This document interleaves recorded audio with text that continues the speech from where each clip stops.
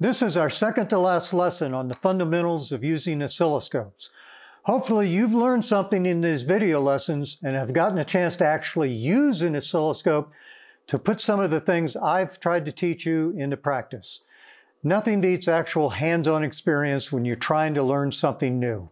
Hi, my name is Johnny Hancock, Product Manager for Keysight's Infinivision Oscilloscopes. In this lesson, we are going to learn how to document our test results. When your professor or lab coordinator assigns an experiment for you to build and test, they will probably want to see test results. There are a couple of different ways to save your setups and test results. You can do it directly on the oscilloscope using either the scope's internal memory or an external USB memory device, or you can do it online via an Ethernet connection to your laptop. Let's get started. So these are the input and output signals of the resistive divider circuit we've been using throughout these lessons. And by the way, I hope your experiments are a lot more technical than these two resistors, but I wanted you to focus on using a scope and not a complex circuit.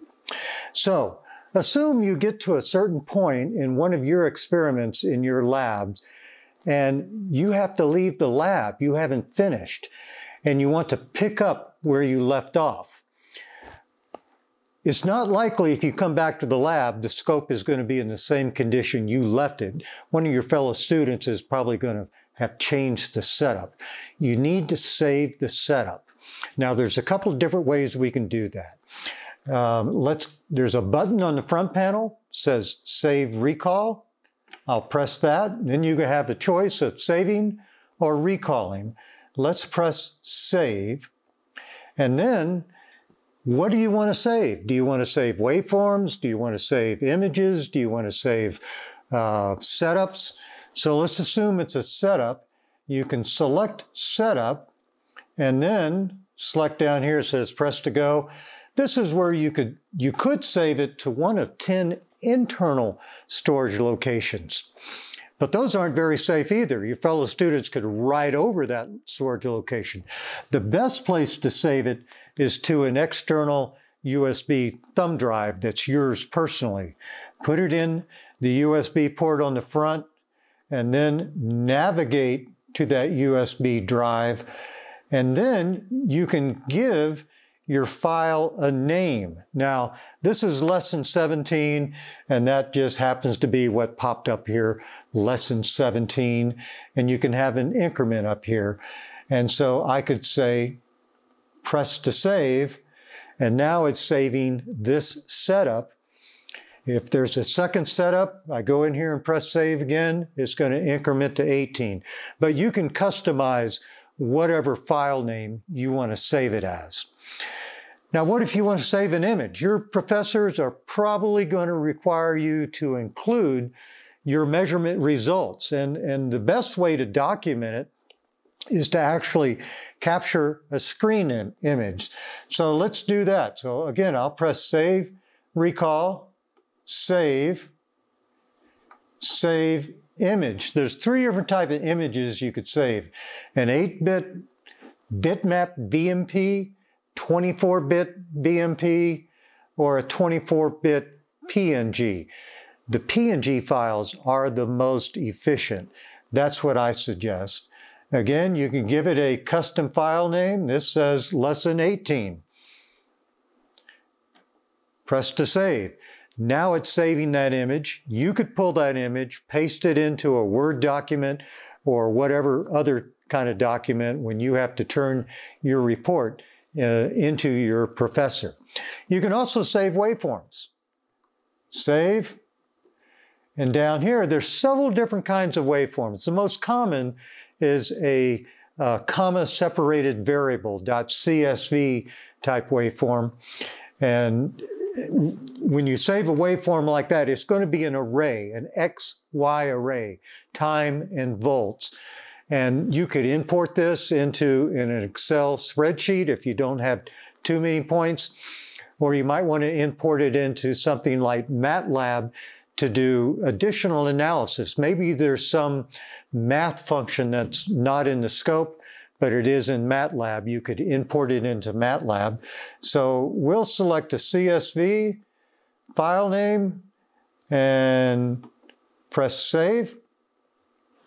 And now I should have 3 files on that thumb drive for the setup, the image, and the waveform. Now there's another way to save and recall information. It can be done remotely. This oscilloscope right now is connected via an Ethernet cable to the LAN network, and I can interface it with my laptop. So let's say I want to save this particular image and pull it straight into my laptop. First of all, I could go into the utility menu under I/O and find out what is the IP address, and it's 169.254.86.253. I've already entered that into the URL bar on my web browser. I can just press enter, and it brings up this oscilloscope's home page.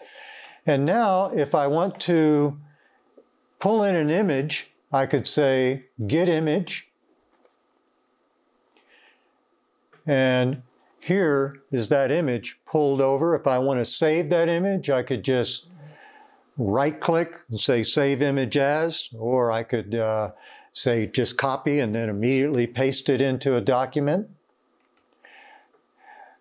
We also have a Save Recall button up here if I want to save a waveform data or save a setup or recall it, and then you could put those files directly on your hard drive. Now there's one other thing you can do remotely that you might be interested in is over here it says Control Instrument. If I click that and then select Use Remote Front Panel, now it brings an image of the whole scope over, and I can actually control the instrument. So just imagine you're in your dorm room, you left your oscilloscope up in the lab, and hopefully you put a fence around it so nobody could disturb it and move the probes, and you want to finish your experiment. Notice that over here I can say, well, I'm going to change the horizontal, I'm going to zoom out, zoom in, I'm going to change the vertical. And so you can fully control the scope, bring images in, save and recall files, all doing that remotely. One thing I want to warn you about, when it comes to saving and recalling files, every scope is a little different. So since I know that engineers as well as engineering students hate to read manuals, if you're using a scope from a vendor other than Keysight, you may have to figure it out for yourself, but that shouldn't be too difficult. Remember, to download additional information about the fundamentals of oscilloscopes, go to the URL listed on your screen. Our next lesson will be our last one, at least for now. We will be talking about some important oscilloscope specifications. See you in lesson 18. Go, CU Buffs!